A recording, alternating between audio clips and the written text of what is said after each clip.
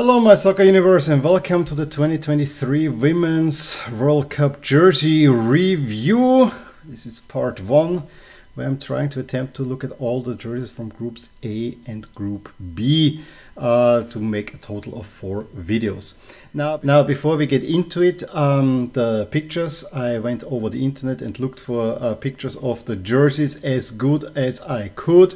Some of them are stock images, some of them are promotion pictures. It's not like I usually have for other previews where I have nice pictures. So it's a little bit wilder here, however makes it also exciting. All the jerseys are graded on a scale from 1 being the worst to 10 being the best.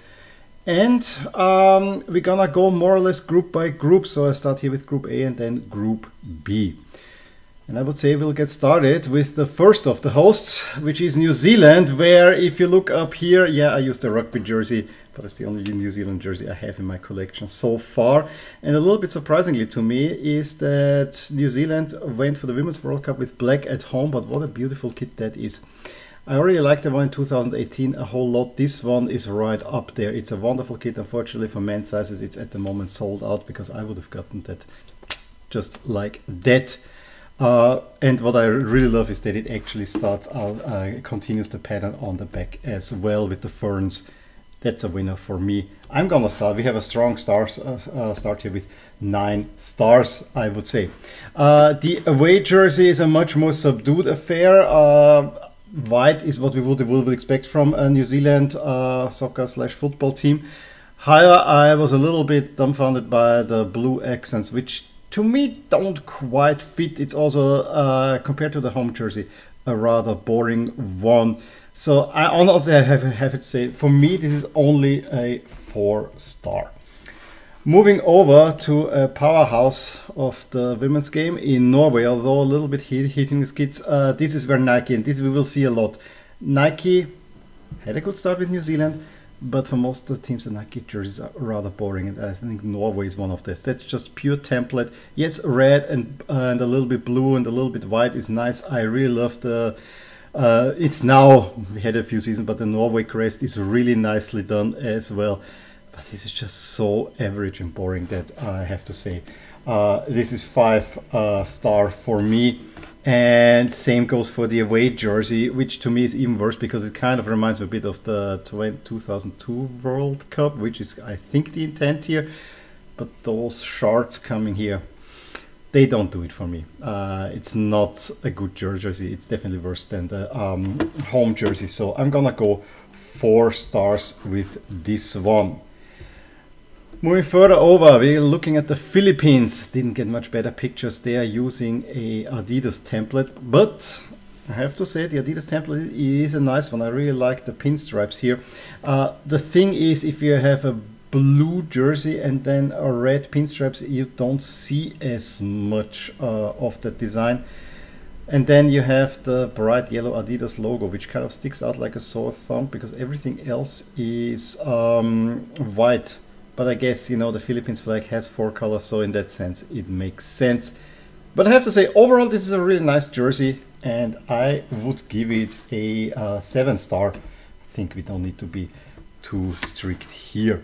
Moving over to the next one, the away jersey, again rather templatey, but this one doesn't do it for me. I think this is also a rather, yeah, boring, weird looking attempt. Let's put it that way. I'm gonna go with my favorite grade so far, which is 4.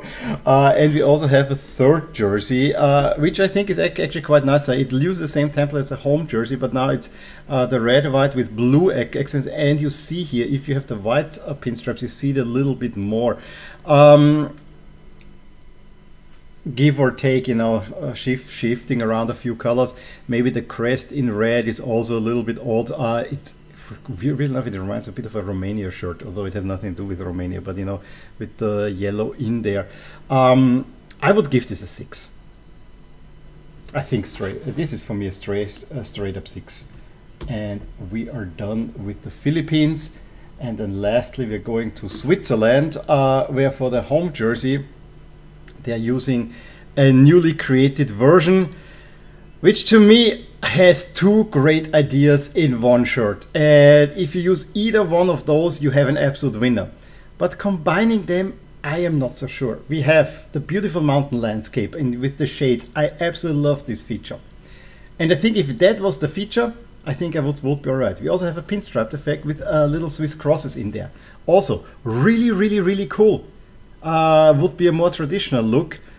However, putting them together, I think it looks like a rainy landscape. Or a snowy landscape even, which I'm not sure if this is what you want to have. I mean, you want to promote nice summer weather. So, well, you know, you play in Australia in the winter, so I guess one could say that I really like what Puma is doing here. If you just went with the mountains, I think it's a jersey I would love to have from Switzerland. This way, yeah, I still think this is a very strong effort and it's an 8-star. I do not have any reliable information on the away jersey. However, I'm suspecting it's the one from the Men's World Cup where you can see a review up there, which was not a good jersey. Let's face it, the gray with the box was not my favorite at all. Moving over to Group B, and we're at the hosts Australia. And I gotta say, yes, it's templatey, but this swirly pattern on top of there, I actually really like. It's much better than what the men got for the World Cup. So yeah, I can see it. Do I wish it a little bit wilder? Yes, the one at the 2019 World Cup was way up there, and it's still a jersey I would love to own. This one not so much, but I can get around to it. I actually like the thick green stripes as well. That I think they do only a little connect to the back, but it gives a little bit of shape to the shirt as well. Nothing exciting, but it's not a bad shirt. It uses Australian colors. I would go with a 7-star here. And then we have the away jersey, which is kind of a, you know, why do Australia now mess up so much with their colors? I mean, I really enjoyed when they had green, then they went for a while with dark blue. Now we have again this coral reefy light blue. Okay, I get it. Coral reefs are a big feature of Australia, so more power to you. Again, we have the shards up there. Overall, I think the colors are relatively well put together. You know, it is very much the sea is in there, and probably that's a theme that should go on there. But yeah, I think the template is letting it down, and you could do a little bit more, as we will see for other teams that have a sea theme. It looks a little bit better done. It's not a horrible shirt, so I'm gonna go 6 with this one. Ireland, Castori. That's the first time I think a Castori is having a jersey at a big international tournament. And the moment I saw this, I think in the Nations League, or was it qualifying? I want to say it was Euro qualifying. It is such a gorgeous shirt. It gives me definitely a late 80s vibe, Adidas vibe. In addition, the crest is old style, and I'm so happy that I'm getting to review this now for the women. And there are a few jerseys that have been released already for the men and the women, where I didn't get to talk about them because the teams didn't qualify for the World Cup last time around. This is an absolute stunning shirt. Straight 10 stars, and this is the first Castori shirt that I see where I think I really wanna have this one. So yeah, we're not gonna play around with it. This is a 10-star. That's the best jersey we have seen so far. And the away jersey is not much worse. It's maybe a little bit more boring than the home jerseys. I think you could have added an orange stripe between the green ones to make it a little bit more interesting. But it's still very, very, very pleasing. Don't you agree? But I think it's a step down from the home jerseys, and I give this an 8-star rating. Nigeria, again, very strong World Cup 2002 vibes with the bright green and the white. Again, the weird template, which I am not so happy with. I also don't know why the crest needs to be now in red. I know this is how the crest looks. It jars a teeny little bit.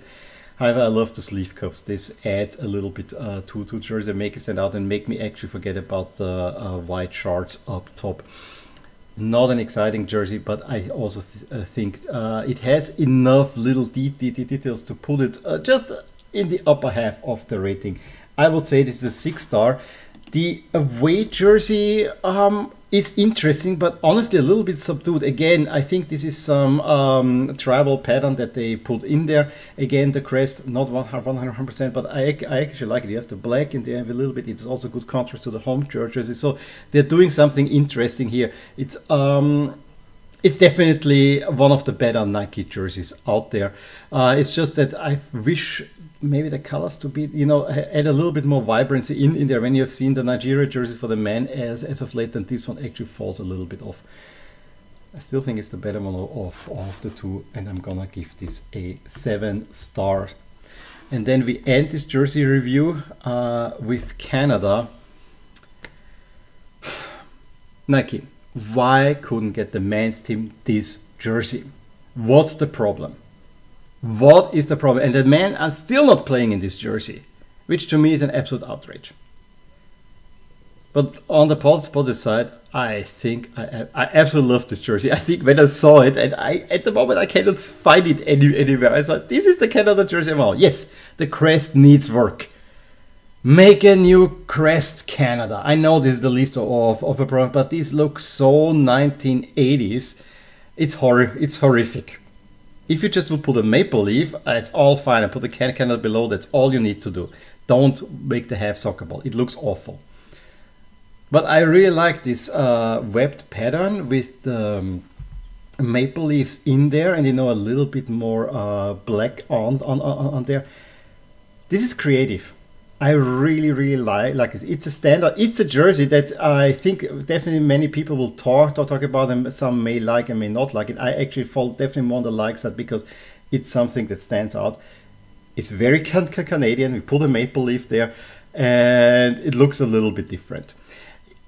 I put this straight in the same category as the New Zealand jersey. For me, this is a 9-star shirt. Absolutely love it. Of the jerseys for this World Cup release, this is one that I really would love to have, and the pattern even continues on the back. I mean, what can I ask more?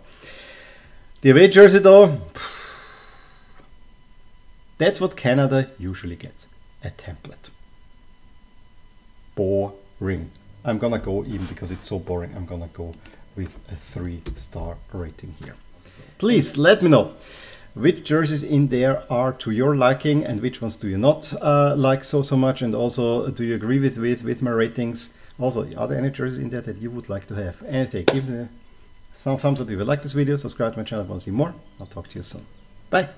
Hey there, I really hope you enjoyed this video, and if you did, here are some videos and playlists that you may enjoy too. Also, please consider subscribing to my channel and hit the little bell icon so you get notified whenever something happens in my soccer universe. And with that, have a wonderful day. Bye!